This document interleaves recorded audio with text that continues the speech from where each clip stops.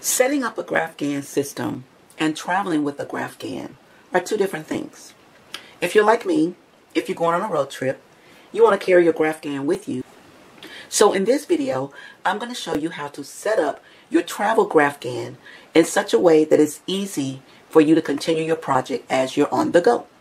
All that's coming up next on Crocheting with Nyla.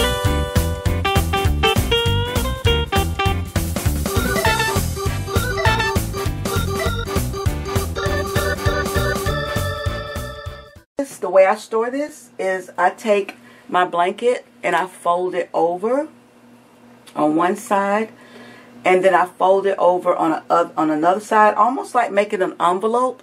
And then I take the envelope and roll it up like this, and then I take it and sit it right on top. And that way my project stays nice and neat, and it can travel if you like because it's already wound up. Now I wanted you to see my bag.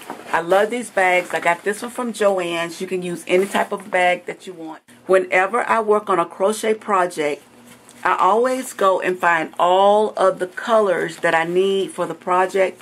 I do that before I even start. I get all the colors together. And then I put all the colors in a bag just like this.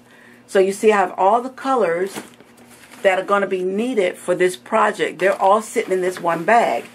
And so now that I've got the bag,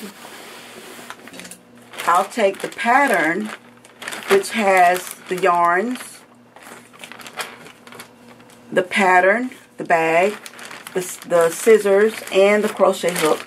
I keep all of them together, zip it up, and then I put them on top of this bag. So if I want to travel with this, I just carry my bag, and I have everything I need to complete the crochet project or to continue on.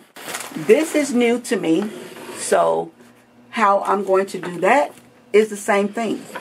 I'm just going to set it on top of it, and I know it's not going to fit, but I just kind of like set it on top.